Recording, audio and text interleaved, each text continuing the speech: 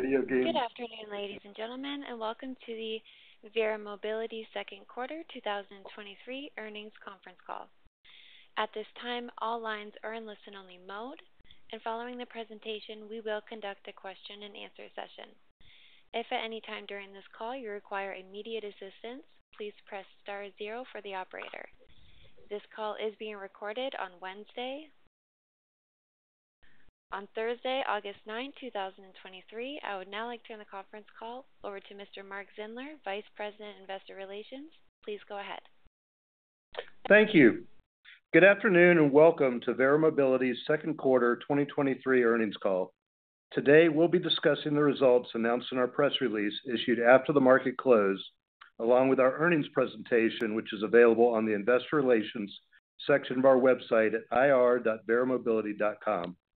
With me on the call are David Roberts, Verra Mobility's Chief Executive Officer, and Craig Conti, our Chief Financial Officer. David will begin with prepared remarks, followed by Craig, and then we'll open up the call for Q&A. During the call, we'll make statements related to our business that may be considered forward-looking, including but not limited to statements concerning our expected future business and financial performance, our plans to execute on our growth strategy, the benefits of our strategic acquisitions, our ability to maintain existing and acquire new customers, expectations regarding key operational metrics, and other statements regarding our plans and prospects. Forward-looking statements may often be identified with words such as we expect, we anticipate, or upcoming. These statements reflect our view only as of today, August 9, 2023, and should not be considered our views as of any subsequent date. We undertake no obligation to update or revise any forward-looking statements. Forward-looking statements are not promises or guarantees of future performance and are subject to a variety of risks and uncertainties that could cause the actual results to differ materially from our expectations. For a discussion of material risk and other important factors that could affect our actual results, please refer to those contained in our 2022 annual report on Form 10-K and our 2023 quarterly reports on Form 10-Q, which are available on the Investor Relations section of our website at ir.verramobility.com and on the SEC's website at sec.gov. Finally, during today's call, we'll refer to certain non-GAAP financial measures. A reconciliation of these non-GAAP measures to the most directly comparable GAAP measure is included in our earnings release, which can be found on our website at ir.verramobility.com and on the SEC's website at sec.gov. With that, I'll turn the call over to David. Thank you, Mark, and thanks everyone for joining us. We delivered an outstanding second quarter, highlighted by 9% year-over-year revenue growth, of which 96% was recurring service revenue. Moreover, we delivered adjusted EBITDA growth of 7% over last year and converted 54% of adjusted EBITDA to free cash flow for the quarter. Starting with commercial services, we delivered 11% revenue growth, driven in large part by an exceptionally strong start to the spring and summer travel season. Additionally, FMC revenue grew 17% over the same period last year, aided by the growth initiatives that we have been executing in the businesses. Underpinning these strong results are several key macro drivers. First, travel demand remains robust, with year-to-date TSA volume at approximately 100% of 2019 and about 115% of 2022 volume. From a qualitative standpoint, the sentiment regarding the strength of travel from the major airlines, hotel chains, and rental car companies remains strong through the remainder of this year, aided by the continued pickup in business travel. We are also seeing continued growth in cashless U.S. toll roads, which is an important secular tailwind for our commercial services business. Through the first half of 2023, 4 new cashless toll roads or bridges were constructed, including the I-70 express lanes in Denver, Colorado. In addition, the Virginia Dulles Toll Road outside of Washington, D.C. converted fully to cashless tolling. As you know, our enterprise agreement is up for renewal and well underway. The contract initially expired at the end of May, and we are operating on 1-month extensions while the parties work on the contract renewal. I anticipate the agreement being completed this month. In addition, as I mentioned earlier, we have further strengthened our FMC and direct fleet business driven by the investments we've made in expanding customer relationships with fleet management companies and the addition of a direct sales function. The team has done an outstanding job of offering a suite of our tolling, title and registration, and violations management solutions to provide a customizable and value-added proposition to our customers. Over the first half of this year, our focus on FMC relationships and the build-out of a direct sales team has resulted in significant growth in combined vehicle solutions we deliver to our customers. Moreover, the FMC and direct fleet business will exit the year on a $60 million run rate, a low double-digit growth rate over last year, and going forward, we would expect the business to deliver growth consistent with the overall commercial services long-term growth rate. Moving on to government solutions, our revenue grew 6% over the same period last year, of which 96% was recurring service revenue. GS sales growth is benefiting from the prior year completion of the New York City build-out and the city's decision to transition to 24/7 monitoring, as well as program expansion with existing customers and new camera installations with new customers. Looking at the big picture in government solutions, we are operating amidst the most favorable legislative environment I have experienced in my 9 years with Verra Mobility, and states are increasingly turning toward enhanced automated enforcement to increase traffic safety for their citizens. In the second quarter alone, significant positive legislative actions were taken in Florida, Colorado, and Connecticut. Starting with Florida, legislation authorizing automated speed enforcement in school zones and school bus enforcement was signed by the governor. Based on prior experience in other states, it typically takes about 6 to 12 months before RFPs are issued for bidding. In Colorado, legislation expanding and creating added efficiencies for automated speed enforcement was signed into law. Connecticut also passed legislation authorizing automated speed and red light enforcement. We expect the potential revenue opportunities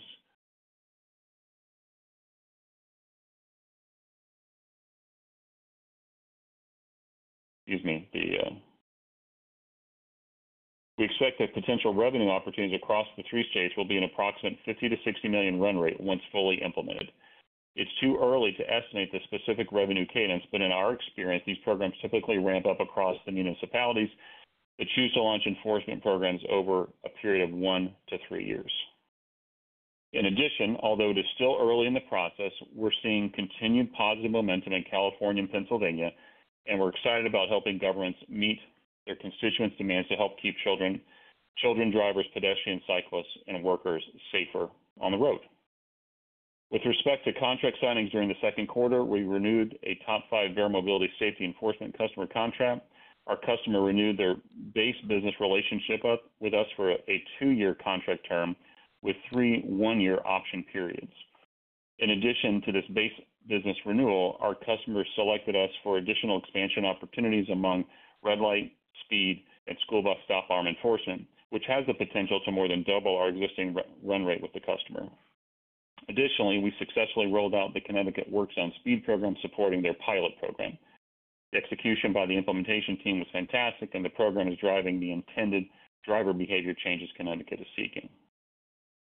We believe that we have hit an inflection point in automated photo enforcement where citizens are demanding safer roads and governments are responding with enhanced automated solutions.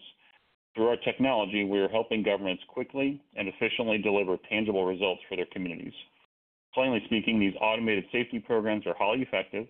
We and our customers see demonstrated lower speeds, fewer red light running collisions, and a general adherence to road safety and traffic laws. The end result being a measurable and sharp reduction in crash-related fatalities and injuries. Across the board, this is a truly exciting time for our company and for all those who are passionate about public safety. Now let's discuss T2 Systems.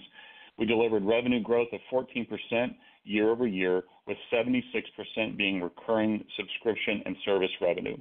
Importantly, the continued growth in T2 SaaS and services was a key influencing factor in our decision to acquire this business in the fourth quarter of 2021. And notably, T2 SaaS and service revenue grew 11% over last year, a key performance metric driving future margin expansion in the business. Moreover, we expect to see a higher rate of growth in SaaS and services during the second half of this year.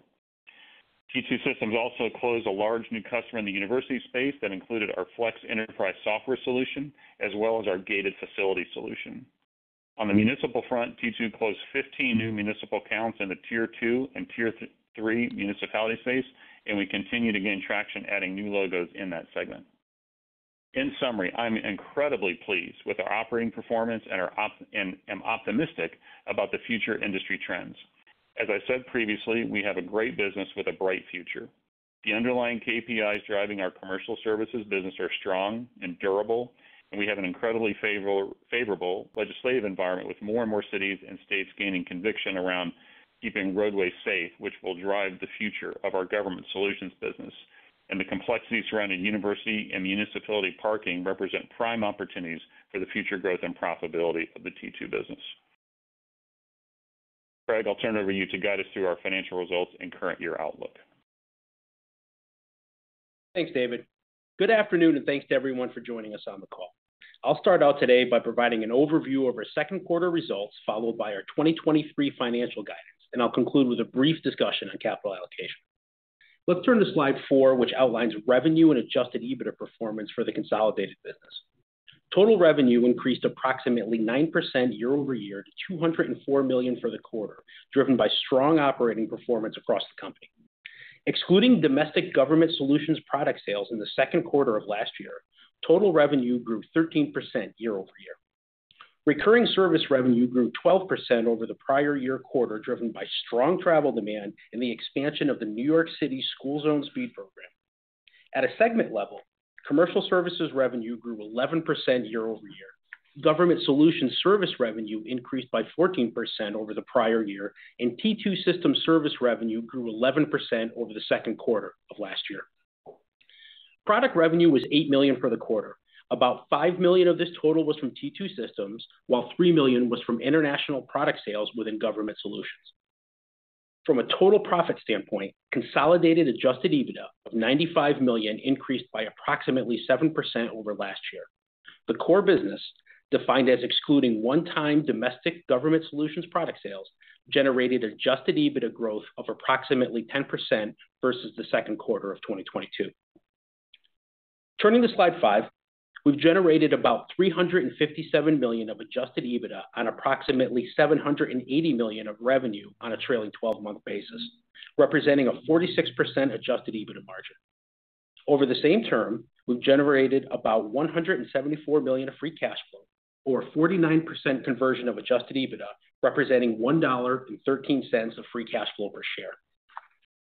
Moving to commercial services on slide 6, we delivered revenue of $94 million in the second quarter, which is an 11% year-over-year increase. RAC tolling revenue increased 16% over the same period last year, driven by robust travel volume and increased rental volume. Additionally, our FMC business grew 17% year-over-year as our growth initiatives continue to produce the intended results. Second quarter adjusted EBITDA in commercial services was $61 million, representing 8% year-over-year growth. Adjusted EBITDA margins of about 65% reflected normal seasonality and were down slightly compared to the second quarter of last year, due primarily to growth investments in our FMC business.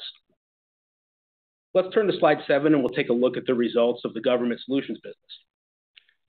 Driven primarily by New York City's photo enforcement expansion efforts, service revenue increased by $10 million, or 14%, over the same period last year to $85 million for the quarter. With New York City School Zone Speed now fully implemented, product revenue of about $3 million was driven by international programs. Adjusted EBITDA was $30 million for the quarter, representing margins of 34%, essentially flat with the prior year despite the platform investments we're making. Quickly turning to slide 8, we had a solid quarter in parking solutions and remain on plan for the year. Revenue of $22 million and adjusted EBITDA of about $4 million were directly in line with expectations. In addition, the mix of hardware, service, and SaaS revenues were largely as expected. Moving to slide 9, we'll take a look at reported income and leverage. We reported net income of $19 million for the quarter, including a tax provision of about $13 million, representing an effective tax rate of 40%. As a reminder, our tax rate is heavily impacted by permanent differences related to mark-to-market adjustments for our private placement warrants. Adjusted EPS which excludes amortization, stock-based compensation, and other non-recurring items, was 29 cents per share for the current quarter, which is 2 cents per share higher than the second quarter of 2022. On the right-hand side of the page, you can see that we ended the second quarter with a net debt balance of $949 million, resulting in net leverage of 2.7 times for the second quarter. The primary drivers were strong free cash flow, debt repayments, and the cash exercise of about 13.8 million warrants, which yielded approximately $106 million in cash proceeds during the second quarter. At the end of the second quarter, we have paid down approximately $80 million of floating rate term loan debt on a year-to-date basis. Our gross debt balance at quarter end stands at about $1.2 billion, of which approximately $809 million was floating rate debt. Moving on to cash, we generated approximately $63 million in cash flow from operating activities, resulting in $51 million of free cash flow for the quarter. Okay, let's turn to slide 10 and have a look at full year 2023 guidance. Based on our year-to-date results and our outlook for the remainder of the year, we are increasing our guidance for revenue to an updated range of between $800 and $810 million. We are guiding to the upper end of the previously communicated ranges for both adjusted EBITDA and free cash flow. And finally, we are maintaining the existing adjusted EPS range, primarily driven by increased share count, which I will discuss next. As of today's call, both the third and fourth earnout share tranches, which were 2.5 million each, were issued to Platinum Equity, the company's former private equity owner. The third tranche was triggered in the second quarter, and the fourth tranche was triggered subsequent to the end of the quarter. Our weighted average fully diluted share count of 162 million shares for total year 2023 contemplates 5 million newly issued shares, as well as the impact of the warrant exercises I discussed earlier. In terms of cadence for the remainder of the year, we anticipate both revenue and adjusted EBITDA to increase in the third quarter with low single-digit sequential growth. This is due to the dynamic in which a higher percentage of leisure travel is occurring in the second quarter compared to pre-COVID seasonality. Consistent with historical trends, we would then expect a modest reduction to revenue and adjusted EBITDA in the fourth quarter. Our commercial services outlook contemplates TSA volumes in the 99% of 2019 volume range for the remainder of the year. As a reminder, in government solutions for the second half of 2023, we expect a year-over-year decline in product sales, and the service revenue comps will be tougher due to the installation timing of New York City cameras last year and the anniversary of the transition to 24/7 camera monitoring. Our increased guidance also contemplates increased one-time operating and SG&A costs in commercial services focused on growing our FMC business, as well as product innovation to support new lanes of growth going forward. In addition, we anticipate increased operating costs in government solutions for engineering, staffing, and technology development in the back half of the year, supporting the platform investments we have discussed previously. Specifically, these investments will support enhanced compliance, data security, and tools to enable onboarding new clients more efficiently. All of these investments are focused on driving future revenue growth. Moving now to our capital allocation plans for the remainder of the year. As of today's call, we have processed the exercise of approximately 17.3 million warrants in exchange for the issuance of approximately 15 million shares. Warrant holders have redeemed approximately 14 million of the 17.3 million total warrants on a cash basis, which has yielded about $161 million in cash proceeds to date. As a reminder, we issued 20 million warrants in conjunction with our IPO in 2018. As of today, about 87% of those warrants are now retired, and Verra Mobility is rapidly moving towards a fully de-SPACed capital structure. For the remainder of 2023, we plan to pursue a balanced approach to capital allocation through paying down debt and executing share repurchases. To this point, we have paid down an additional $100 million of floating rate debt in early August, bringing our total debt paydown for the year to about $180 million. As we discussed previously, we have hedged approximately $675 million, or about 95% of our current floating debt total, with a float for fixed rate swap. This hedging instrument fixes the SOFR portion of our SOFR plus 325 basis point Term Loan B at a rate of 5.2% for 3 years, with a monthly option to cancel beginning in December 2023 that we'll be able to execute in the event interest rates move in our favor. Under this balanced capital allocation approach, and combined with our free cash flow estimate for the remainder of the year, we expect net leverage to land around 2.5 times by year-end 2023. In summary, we are excited about where the company is currently positioned and are confident we are well set up to execute into the future. This concludes our prepared remarks. Thank you for your time and attention today. At this time, I'd like to invite Kelsey to open the line for any questions. Kelsey? Thank you. Ladies and gentlemen, we'll now begin the question and answer session. Should you have a question, please press the star followed by the 1 on your touch-tone phone. You will then hear a 3-tone prompt acknowledging your request, and your questions will be polled in the order that they are received. Should you wish to decline from the polling process, please press the star followed by the 2. And if you are using a speakerphone, please lift the handset before pressing any keys. One moment, please, for your first question. And your first question comes from Faiza Ali from Deutsche Bank. Please go ahead. Yes, thank you so much. Hi, everyone. So I wanted to ask about, commercial services margins. And I'm wondering if there was any impact from the all-inclusive pricing that you've talked about, or is it mostly just the investments in fleet management that you mentioned? And maybe if you can disaggregate, the impact from those investments and how we should think about that in the back half of this year. Yeah, sure, Faiza. Thank you for the question. The way I would think about it, I think the commercial services business is going to be flat to slightly up from a margin standpoint year over year.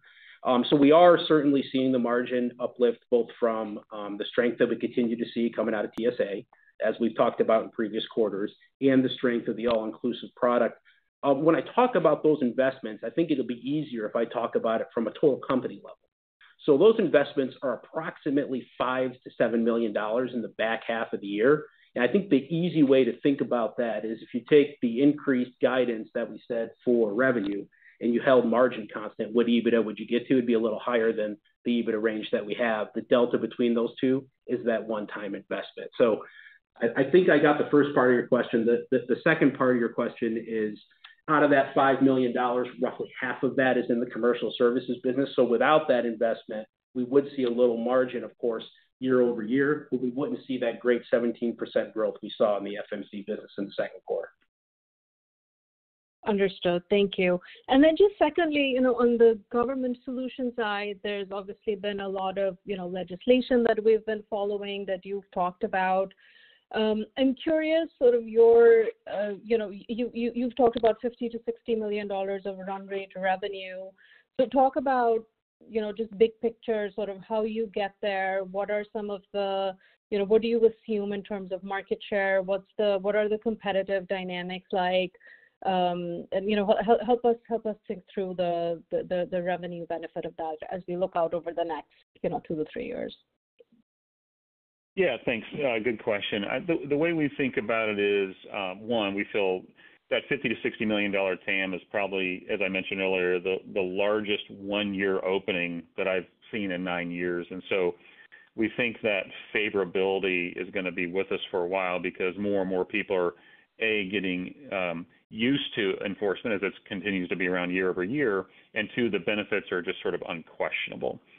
With that being said, we certainly have competitors, and some of that is depending on the product or the use case. So maybe different for red light versus speed versus bus enforcement, and sometimes that's geographic. But we continue to compete and win well with. If you look at RFPs, and our overall win rate still remains very high, and we would anticipate the way we think about it is we would like to win. Over the next probably 3 to 5 years, because it does take a little bit of time for some of these states to activate somewhere close to our overall market share. great. Thank you so much. Thank you. And your next question comes from Nick Cremo from Credit Suisse. Please go ahead. Yeah, congrats on the strong quarter, and thanks for taking my question. First, I just wanted to get a little more color on what's driving the high revenue growth in the fleet management business and just why you would expect the revenue growth to slow down next year, just kind of given all the growth investments you're making this year. And then for my follow-up, I wanted to ask if you think that there's potential for the government solutions business overall to, grow above the mid-single digit, like medium-term guidance you provided last year at your Investor Day, kind of maybe like through 2025 through 2027, just given the favorable legislative backdrop that you're seeing today? Thank you. Yeah, sure, Nick. Let me try to unpack that. So for the first one on the FMC business, I think the business started growing also in the back half of last year. So there's a little bit of a comp dynamic in the back half of the year. I can't continue to grow the business at 16 or 17% year over year. I think that growth rate gets into the high single digits to approaching, let's call it the high single digits in the back half of next year. And that's where I expect it to be the back half of this year. That's where I expect it going in the next year. I think the simple answer of how we got there is we resourced it. So we've got some really good commercial talent that we brought in. That was phase one. Phase two is developing tools that are going to help us onboard clients much more effectively. So effectively arming that commercial talent that we brought in with tools to grow the market. And so we're kind of in phase one. We're spending on phase two. I like the return on phase one. I'm excited about what we can accomplish in phase two. So I think that's fleets. When we think about government solutions, not ready to say that yet. I like, and here's why financially, okay? As David went through in really good detail, I love where we are in terms of, call it the motion and the regulation here. What we haven't yet seen is how that moves from a statewide law to an actual RFP. And there's a process that goes in between there. And that tells us a couple things. Number one is, how much we're going to play in that area. And I think the second thing is going to be at what pace that comes in. So if I were sitting here a year ago, I would say I feel more confident about the growth than I did a year ago for sure, but I'm not ready to kind of go up from the mid-single digit organic growth just yet. Great. Thanks for all the color. You bet. Thank you. Ladies and gentlemen, as a reminder, should you have a question, please press the star followed by the 1. And your next question comes from Daniel Moore from CJS Securities. Please go ahead. Thank you. Good afternoon, David and Craig. Thanks for taking the questions. Maybe we covered a lot. Maybe drill in a little more on T2. Obviously, really solid growth on the SaaS side. Just talk about the opportunity, the opportunity funnel, what that looks like, both near term and longer term relative to, maybe your initial expectations when you acquired it. Yeah, thanks, Dan, for the question. What I would say is what we're seeing right now is kind of exactly what we would want to see, which is increasing growth in the SaaS portion of the business, and that's the best part of what the T2 business brings to offer. And part two is sort of as we're starting to see them win more within the municipality space. That was kind of hypothesis number 2 behind the acquisition, and they're starting to do that. They have a really what I would call world-class platform for permits and enforcements, and we're starting to see that really catch on. When we say tier 2 or tier 3, that's just the size of the municipality. And so if you look at that, what I might just call more broadly the middle market of municipalities, we've got a real strong program and hardware to support it as well. So I would say right now we're very excited about the trajectory of the business. Very helpful. And maybe one more. Appreciate the color, Craig, on obviously the progress you made, not only from a cash flow perspective, but also on the warrants. Well over 90% of your debt now fixed or hedged, and leverage ticking down toward 2.5 times. Is it time to go on offense a little bit more, and maybe talk about what the M&A pipeline might look like? Thanks. I'll take that question. Yeah, we're not sitting on the sidelines. I can assure you of that. We're definitely on offense. So, we continue to manage what we would consider as a very thoughtful approach. As Craig mentioned earlier, we're also making some investments in the business into some new products and some commercial resources across the portfolio because we're seeing traction that we think we can accelerate just in the products and services that we have today, plus some related adjacencies to those core businesses. So that's part one. And then part two, we continue to maintain a robust M&A pipeline, but at the same time, we also maintain high bars as to how we think about that. So I think you would still anticipate us to be very, very active in the back half of this year, first part of next year. But in the meantime, we'll continue to allocate capital in a very systematic way, which is in the best use of shareholders, consistent with our pattern and practice of the past. And the last one, and I'll jump out, but on the guidance, I think you indicated that it implies about 99% TSA level relative to pre-pandemic for the back half of the year. Do you expect a little bit of a tick lower, or is that sort of building in conservatism? Thanks. Yeah, I mean, I looked at it this morning on a year-to-date basis. Dan, I'll give you the exact total. It is 100.0%. I think year-to-date through August is 99%. So we're not going to call it that fine. So I just think the 99% we took where we are through August. I don't have any indication. I think at a more macro level, I don't have any indication that we're going to see any softening in the near-term horizon. So we're pretty confident with that number and what we see today. Okay, thank you. Thank you. And your last question comes from Louis DePalma from William Blair. Please go ahead. David, Craig, and Mark, good afternoon. Hey, Louis. Hey, Louis. David, you referenced the legislative momentum for school zone speed cameras. The New York City school zone speed camera Vision Zero program, I believe, began in 2020.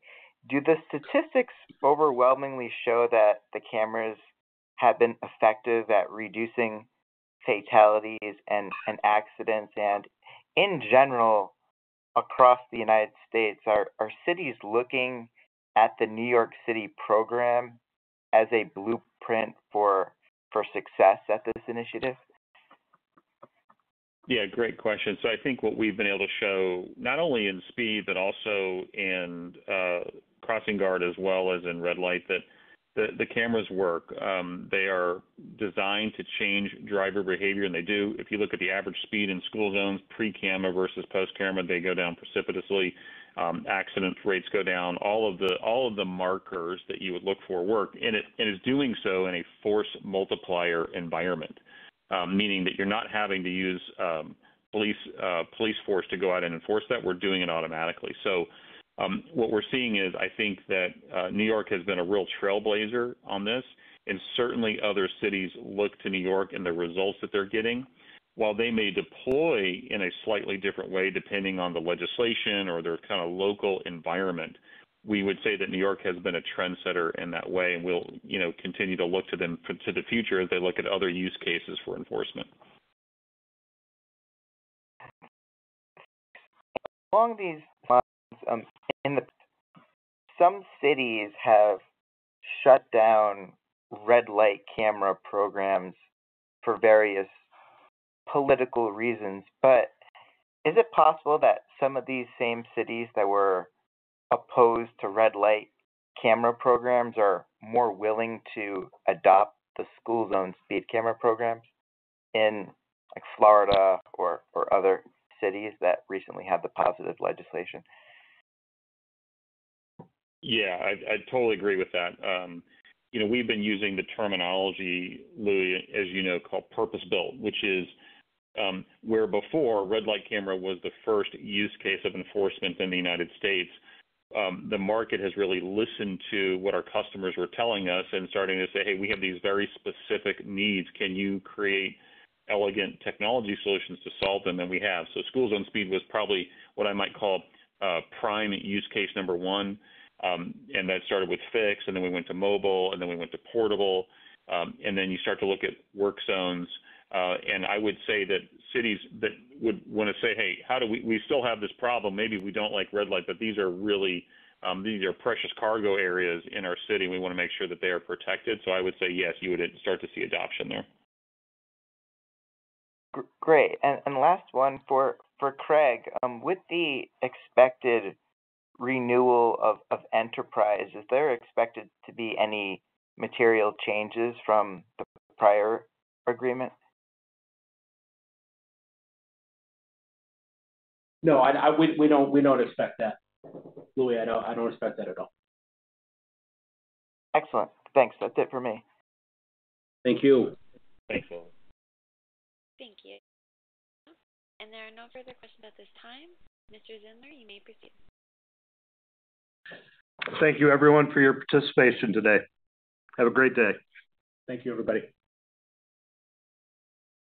Ladies and gentlemen, this concludes your conference call for today. We thank you very much for participating and ask that you please disconnect your lines. Have a great day.